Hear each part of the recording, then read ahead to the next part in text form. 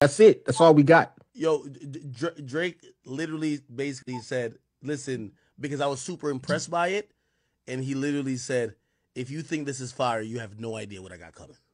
Now, I believe DJ Academics when he says he spoke to Drake, and Drake saying that he got another diss on the way, considering the fact that Academics and Drake actually speak, and Academics is basically OVO's mascot.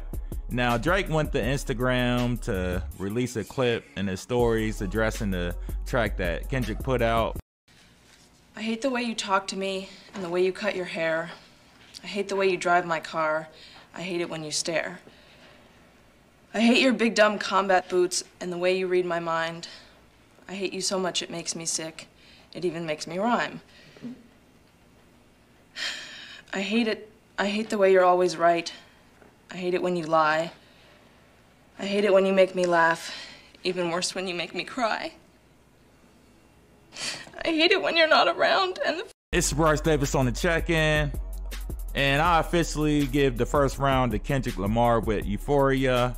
You know, I like Drake's push-up songs better as a song. Like if I'm riding around listening to something, you know, I actually think it's a better song. But as far as a better diss track, it's obvious Kendrick. You know, Drake didn't really say too much about Kendrick and push-ups if you really listen to it. Besides like the splits and, you know, the situation with Top, he didn't really say too much about Kendrick. He was just letting shots off at everybody. Versus Kendrick Lamar, he just went directly at Drake. You know, it kind of reminded me of Jay-Z when he did Takeover. You know, he gave everybody a bar or two, and you know, Nas just dropped Ether going straight at Jay, so it kind of reminds me of that. But you know, we can't conclude the battle to see who won until they both drop their second response. You know, to me, this is the, you know, gloves on response. You know, I think Drake's gonna drop his best shit after this, and then it'll be Kendrick's turn, and then I think, you know, we can fall back after that and see who had the best verse, and hopefully nobody else jumps in